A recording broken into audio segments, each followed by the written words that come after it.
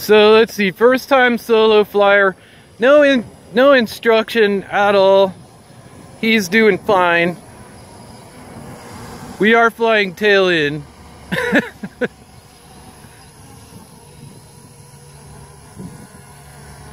Yeah, it tells you when the battery's getting low. The app tells you that.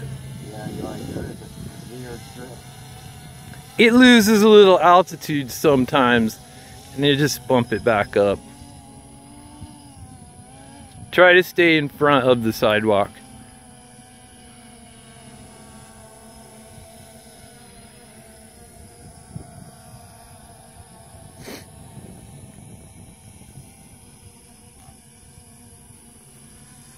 I do have the speed on it set to fairly quick. Like, I was unhappy with the original speed, so I bumped it up a little bit, and it flies a little faster now, which I like. So what happens if it actually falls all the way down to the ground? Or will it not go all the way to the ground? It will stop, right? Yeah, like, it might land. Okay. So when it lands, does it actually shut itself off, or does it actually just keep on? It shuts itself off.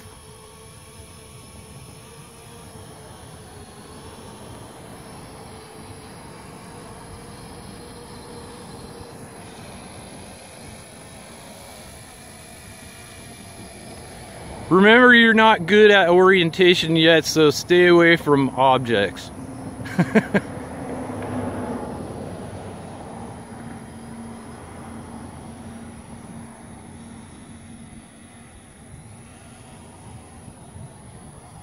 Yeah, the wind will make it. Can you inverse the controls also?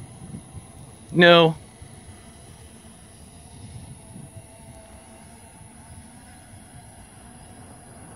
This is fairly easy. As long as I stay away from obstacles, that should be fine. Yeah, it's not that hard to fly. Let's see what the best. So yeah, I mean, I think it's only been up for 4 minutes. So 50% on the battery is actually not real good. No, it is not.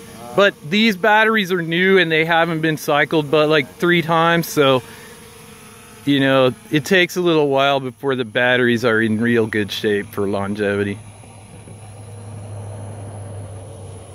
Yeah, it moves pretty quick. Oh, keep it facing the right way. Use the white labels on the back. Yeah, there you go. Forward.